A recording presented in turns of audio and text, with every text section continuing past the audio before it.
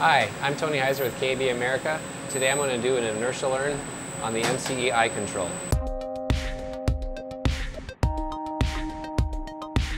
To start out, what we'll need to do is put balance weight in the car. We'll need to confirm that the car is balanced by looking at the motor torque in both the up and down direction on inspection speed. So we'll start by going to parameter RU12 to display the torque. And we'll give the inspection up command, monitor the torque. And we see that the value is approximately 200 newton meters to 300 newton meters. And then we'll check it in the next direction. So check it in the inspection down. And again, we see the torque is around 200 newton meters. So we verified that the car is approximately balanced. Before doing the Inertial Learn on the drive, we need to set up the speed following error in the controller. To do this, we'll go to the drive parameters, and under speed reference, we'll change the following error from 25 to 75, and then send that value to the controller. Next, what we'll do is we'll go to parameter LF3 to initiate the Inertial Learn. So we'll set that to iLearn, press enter, it'll display start. From there, what we'll do is we'll give high-speed runs in both the up and down direction. So now we're going to give the car an up run for a high-speed up run. And we're going to monitor the acceleration torque, which is about 1,300 newton meters.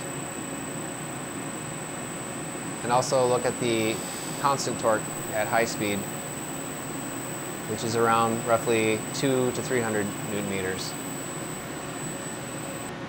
Next, we're going to run the elevator down in the down direction at high speed. And again, we're going to look at the acceleration torque, which appears to be about 1,300 newton meters again. And the torque at high speed, which is again between about 200 and 300 newton meters. With a balanced car, what we should see is that the acceleration and high-speed torque are going to be approximately the same in the up and down directions.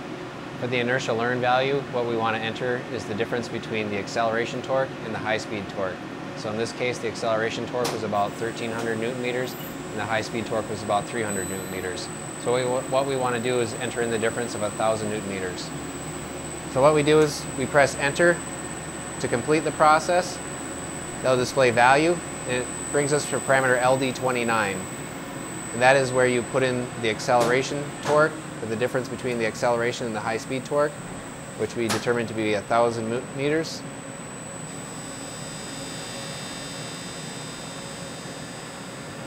Now press enter to save.